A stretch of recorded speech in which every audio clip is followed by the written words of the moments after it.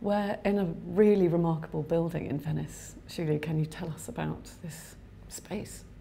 The space is Palazzo delle Prigioni. It actually was built in conjunction with the Prison Ducale, which is next door, which is now a museum that people do visit. But this prison is actually connected to the main prison, and also there is a kind of, they hold the court here before get to send into the prison cells. The Taiwan Pavilion has been holding their biennial exhibition in this place for, I think this is 18th edition. So it's been some times, yes. So you knew this space before? Yes, I do know this space. However, I did not particularly think the significance of it being such a prison, and when I was start doing the research, also find out that it actually is a prison cell that house Giovanni Casanova. So it was quite a connection to start thinking about Casanova, how he was in prison at the time, and the connection sort of between the sex and prison, and particularly sexual dissidents that are. It's played really beautifully, this structure, into the themes of gender politics, and yes. The way you've used each of these rooms is quite extraordinary. Can you take us through? Yes. In this particular space, right from the beginning, to conceptualize the exhibition, I really want to make the four spaces kind of interconnected. So a matter is to create a narrative that you can take the viewers walking through and feel the sort of sensing the whole space. Of course, it also is haunted with history that way. So in the gallery A, you see a projection tower, we call it. It's sort of an inverted panopticon.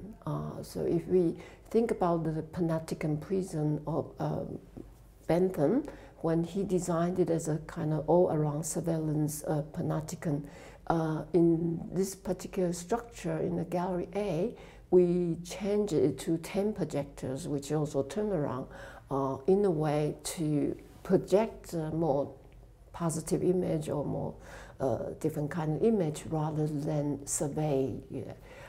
So basically, maybe I backtrack myself a bit. In the beginning, I think I want to work with the prison, and because of Casanova, so I want to work about prison, and particularly prison that in prison incarcerated what we call the sexual dissidents, and sort of because of gender or sexual behavior that got imprisoned. So right from the beginning, that's become the theme. So with the four gallery space, so in the first gallery, gallery A, again, we make an introduction to 10 cases, 10 of these sexual dissident cases. We done a lot of research, and we chosen to do the portrait. And by the time you walk into gallery B and C, which are connected, you get to kind of watch each case, which is portrait. Each case is portrayed by a performer, and each film is 10 minutes long. Everything is 10. And then from gallery B and C, you can kind of walk out and pass gallery A, then you enter into gallery D, which I call it the cube. And the cube actually contains all the, pretty much all the electronic equipment that is operating the surveillance system. So that kind of take you around full circle, yeah. As a piece of very sort of interactive work, it's very generous in how it allows you to move around the space. You don't have to get too involved in the technology, but the storylines are very apparent, and the building sort of enhances that feeling of confinement and constraint. How did you select the different cases and the actors that portray them? Yes. The 10 cases, the easy one, of course, we started with Casanova. And from Casanova, we thought about the more classic case, Michel Foucault. Actually, this is probably not that many people know. He was actually in prison in Poland for a year, maybe longer or shorter, but you know, pretty much in the 1950s, he was kind of trapped and sort of. We read some of the documents from Poland and how he was actually kind of seduced by a homosexual. The homosexual signed a contract with the government to track him, to reveal that he's homosexual, and they imprisoned him while he has a position in the French center in Poland, in Warsaw at the time. Of course, we have Marquis de Sade. I think is most representative of the amazing that he was actually in prison for 32 years all his life, and consider how the 120 days of Salome later would be considered a masterpiece, you know, being discovered from a dildo that he hid in the Bastille prison cell, actually. So these are the three sort of we consider classical cases that we definitely have to have them. Then the 7 cases become, we really want to find the contemporary cases, and also right from the beginning wanted to be more global, so it's not like particular one country, and which actually take a bit of time. We do have some legal consultant, gender legal consultant. We have different researchers that kind of help us a bit to, you know, hinting us. I have also lawyers, and one particular case is from Taiwan. It's about a gay guy who actually does sort of chemsex and was HIV positive without revealing that he's HIV status. A lot of these cases, I must say, it's not really a single case, or singly we say, oh, this particular case with a gay man doesn't reveal his HIV status and having sex.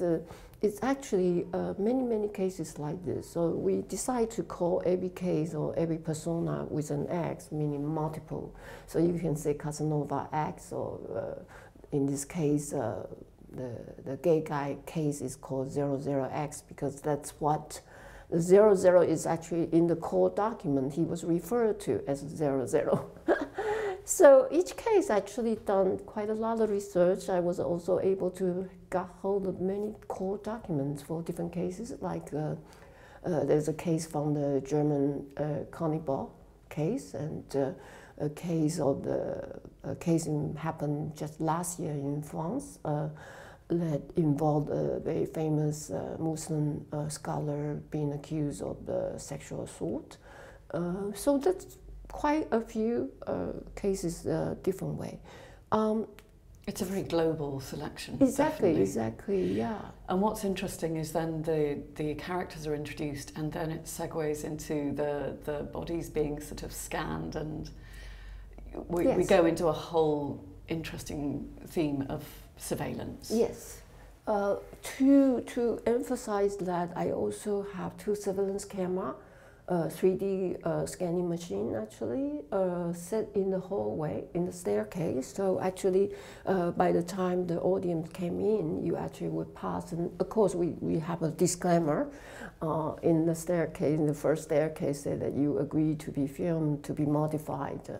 And we also publish an op, 3x3x6 op, and this op allows people to upload selfie, dance video, and this is actually in solidarity with a case in Iran that concerning this young girl who was caught by the authority for posting the dance video on the Instagram.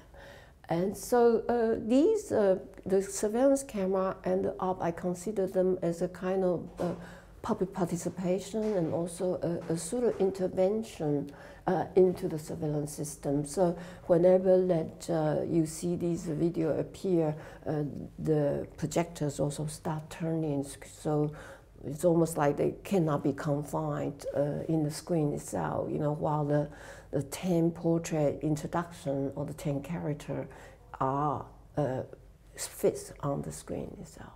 But there's a lovely moment, or a very profound moment, when the dancing videos, which I'm always struck by how fresh and happy these people look, and they're in this exhibition that is very much about confinement and oppression and surveillance, which is quite an interesting moment. And then they move, they're kind of squeezed off the screen and onto the walls, which again makes you think of confinement, but then makes you aware of how present and universal these issues are. Yes, I think this is the one thing I was very happy with all the dance videos sent in. You know, if you go check the app, we do put the animation that was shown here, so it's like a kind of full body, and it's really beautiful. I was really happy with the video got sent in. You know, people really take time to do it and take it as a serious full body, and you know, that we do have this movement tracking. So each later when you see all the movement tracking and then turn into the line and turn into an avatar, you know, again, it's like sort of, it's a lot, you know, I think it's a lot about like sort of remark about the facial recognition, you know, the way that we live in a society, that surveillance camera is everywhere. We live in a society, the data is our biggest own prison. So I call it we live in the data panopticon today, in a way. Yeah. But the mood, strangely, although the situation is oppressive, because of these individual people who have submitted their rather joyful videos, you sort of get that thread of human adaptability or gullibility. It's very rich. It's a really rich kind of emotional experience. Thank you. Even for the video, you know, I think the 10 portrait, the way I wrote the script, and actually Paul B. Preciado, at the end we kind of consider, we co-write the script together. We done a lot of research together.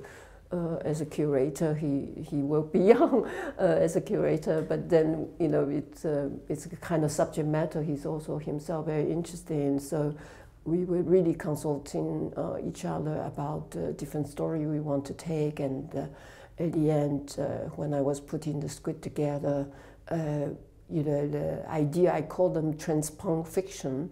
In a way, it's not to one of the things, because I do also, you know, sort of work related to sex, and I want to really have this pleasure of sex, you know, the pleasure of that, you know, not deny the rights of sex even in the prison. I think this is actually a bigger issue in terms of the visitor rights and that kind of thing. So in a way, I really want to, in a way, certain way, like encourage this kind of sexual fantasy, sort of almost science fiction way of portraying the pleasure of it. Yeah.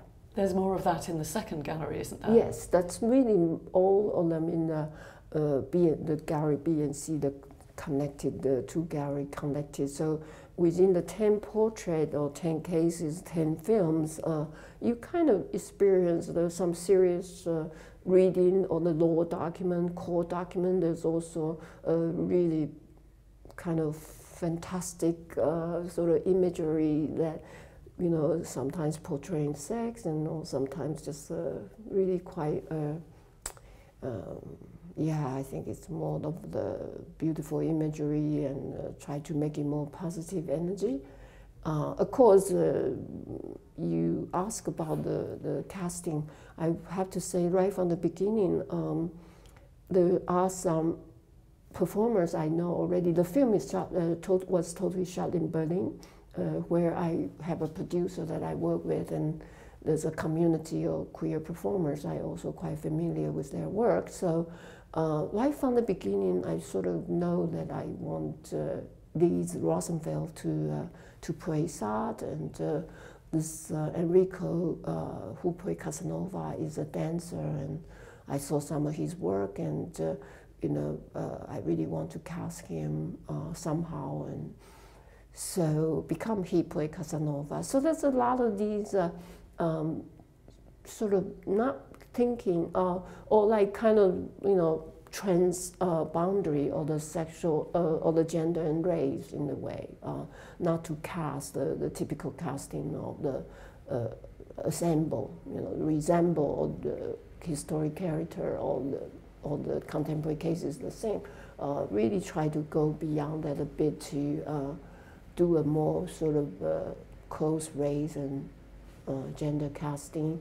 The same in the film, you actually did see a lot of trans encounter, you know, like Foucault would be visiting X, or Casanova visiting 00X, exchange a condom. You know, these kind of moment is very precious. There are lots of dramatic sub-narratives as well on there, yeah. You've been a pioneer in using technology in your art, and it strikes me that having been working in all kinds of technologies since the 90s, there's a clarity about your work now where often you go into exhibitions and it's all about the technology, and they're trying to make it they're trying to control your experience. And there's something so much more powerful about allowing the technology to be one of many elements, including sculpture, and the human imagination being the most powerful element of all. You seem to release that with this work particularly cleverly. Oh, thank you. Yeah, I think one of the things is about imagine the sort of film, gender, queer community.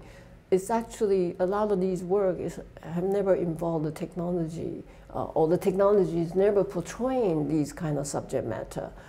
So I'm always feeling like I'm really always crossing all these different fields. You know, I'm doing the media art, and I'm also making film or sexy films. And one of the things, I think it's really true, not until a certain time that I start feeling that I can, you know, use the technology to even better to involve this community. So it becomes quite a distinctive character in my work, in terms of if I do a film with sex, I always have a lot of 3D effects, and actually for me it's a very important element in the film. Yeah.